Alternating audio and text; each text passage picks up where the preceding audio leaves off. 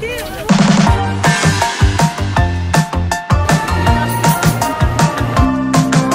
Macau.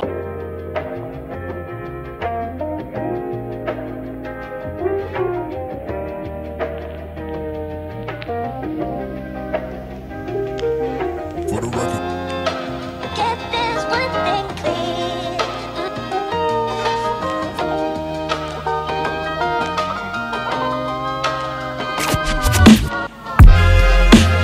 Get this one thing.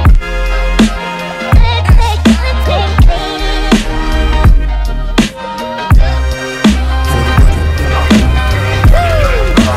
We just stopped and we just realized, well, I just realized we still have to go get customs on this side, so hopefully it doesn't take too long.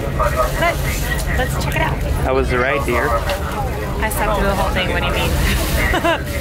Officially it is 9:21, so it actually took an hour and 21 minutes, more or less. Not too bad actually. Okay. Made it through. There was literally no one in front of us, so that took about 1 minute to get through. There's an ATM, we're gonna attempt to pull out money. Unfortunately, it did not work. The thing is, you need to have a Chinese ID card to verify your Chinese card, and we have Chinese Union Pay cards, so we needed to have a Chinese ID card to verify with it. We didn't, so we failed. So we had to take out money with our visas, which is okay, but we get fees, which is not ideal. But it's okay, it's not ruining our day. Let's continue. We have to go find a bus. There's supposed to be a free shuttle bus from here to the MGM. It's on this side of the city, right? Yes. So we shall look for a sign. Get this one thing. Get this one thing clear.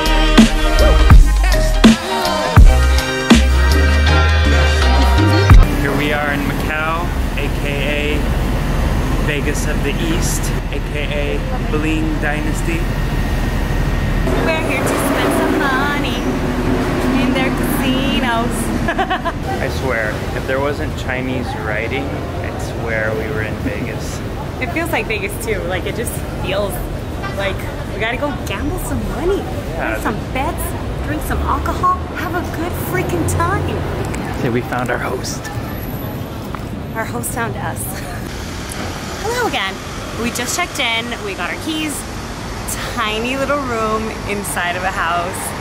I guess old school Airbnb style. But we're here, we are gonna go find some food. I think we're gonna check out first on our map the Fisherman's Wharf. Fisherman's Wharf.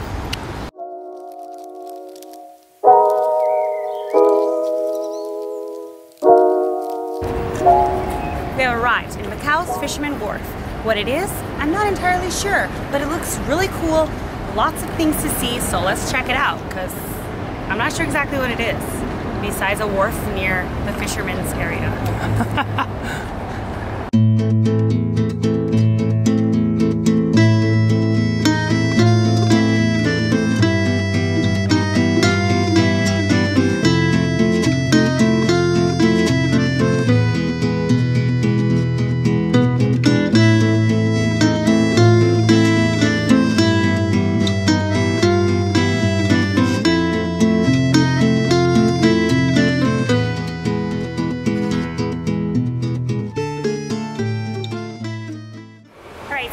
Walking through the Fisherman's Wharf, there are hundreds of little shops. Kind of reminds me of Caesar's Palace in Vegas, even though it's outdoors. We're not gonna do much shopping or anything like that, but it's nice to look at. Like, look at all the colors. I don't know, I'm trying to find a food court though. Okay.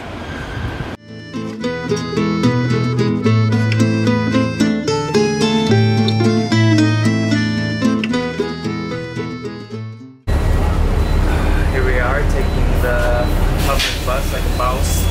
Next stop is the Dia Lighthouse, and it was kind of far away, so I saw that there was a public bus available, so we just Google mapped it and then hopped on bus number 8. Now we're going to that lighthouse. Hopefully there's something to eat around there.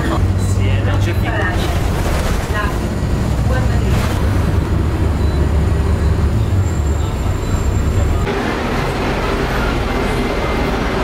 Change of plans. get off one stop earlier and just not go to the lighthouse. If we have time tomorrow, we'll go. We're really hungry and there's this cafe that I kind of want to go to. So we're going to hit that up and then we're going to go to the ruins of St. Paul afterwards. But we just found this cool little street. We're just going to like take a shortcut, I think, right through here.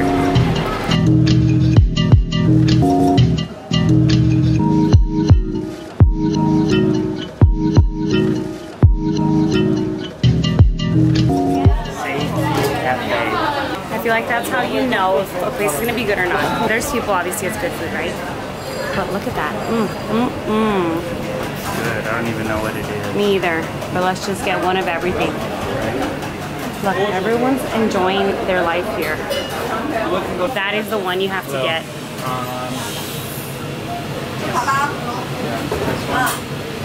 One. One milk tea, yes.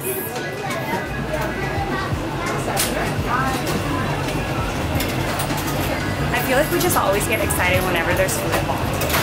Thank you. How can you not? I mean, that's why people travel, right? To experience food and cultures and all that. And food is culture. I taught that in my science class.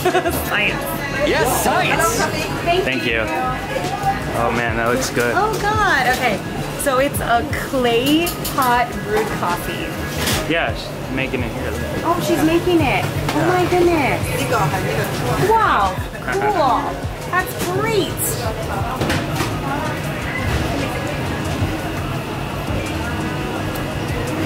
That's pretty freaking good. My turn. Over 50-year-old family recipe. Oh my gosh, actually so good. Oh yeah.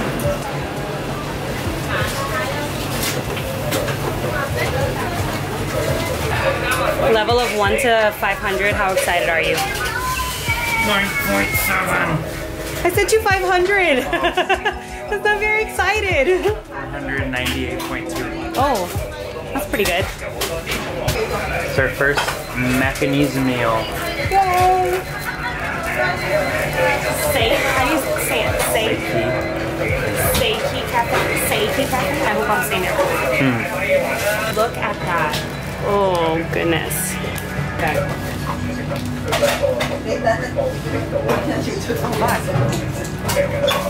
I just got like a bite of fried fat. And it was the best freaking pork fat I've ever had in my life.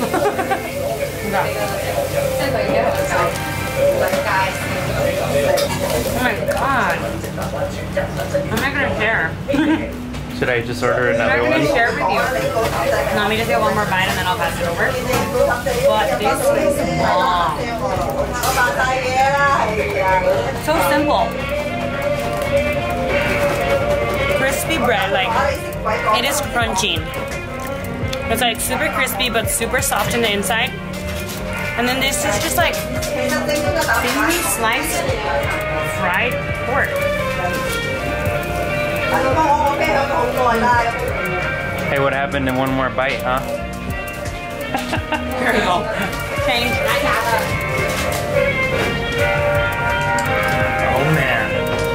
Okay, so the bread looks like the bread you would have with menudo, right? Yeah, or a torta too. Yeah, or a torta.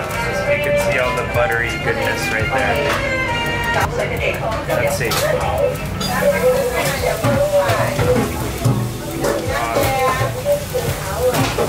Oh yeah, one more. Then I'll hand it back to you. Nah, it's all good. We can. Here's a nice piece of fat right there. Ooh, yum. Lunch, check, but we need to satisfy our craving for those egg tarts. Let's go this way.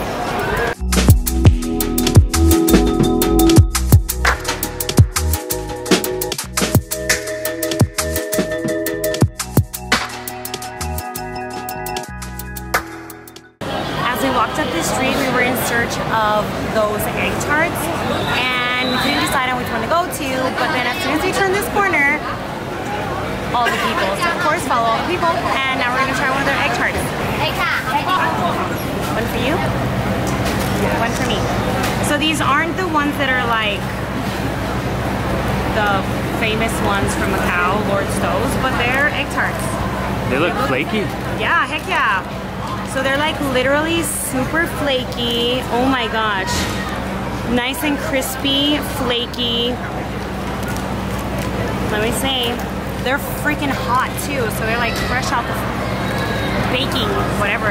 However you make these, they're fresh. Let's take our first bite. I'm not a huge fan of egg tarts, so we'll see.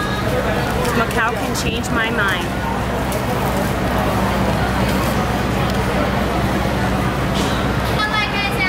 Damn, they're actually pretty freaking good. Oh my god, they're so good.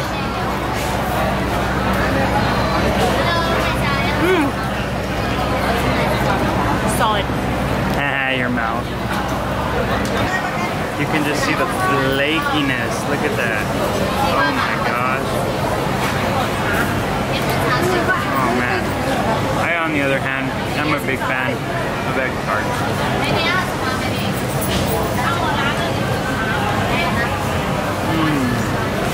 Oh man. Way better than KFC. For sure. It turned out to be such a beautiful day, and we were supposed to have that ugly rainy weather. It's been really ugly all week, so we got super lucky that it's such a gorgeous day right now. And look at it, it's so beautiful. Yeah.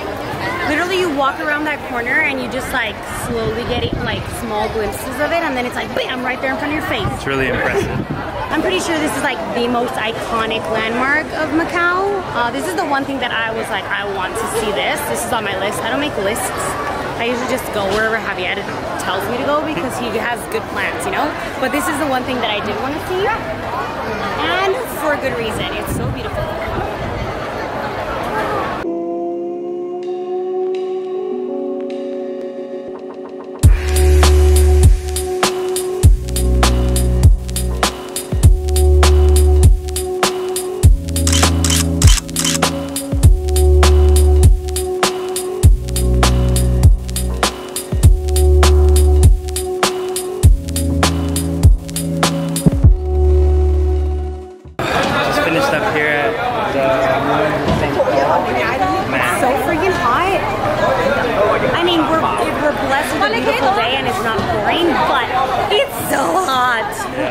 So we just took some pictures, a little bit of video, and now we are gonna find a refreshing drink of choice, maybe beer, alcoholic beverage.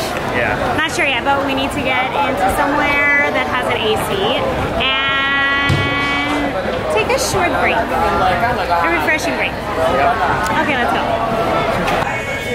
Made it out of the heat, and we found our way into the Macau Tavern. It was the closest bar. But yeah, super cute little place, and they're supposed to have good mojitos, so I saw someone drinking a mojito. Drinking a mojito, so I'm gonna get one. Javier's gonna try their Macau beer. The point is, we are inside refrigerated air with chairs outside of the door. So we're happy. Okay.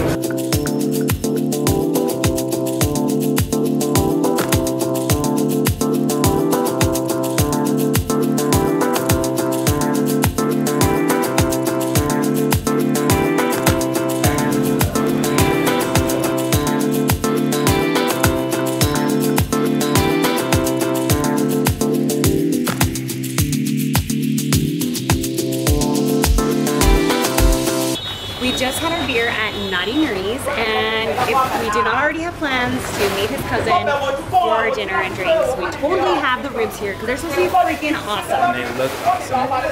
Yeah, so that's pretty much day one of our day one. We didn't hit up all 7 spots that we wanted to, but we got a lot in, and it was super hot today. Yeah. We are gonna call it a day, and that's day 1. Well, if you like today, like and subscribe. And check out day 2. Yep. Coming soon. All right. Bye. Bye.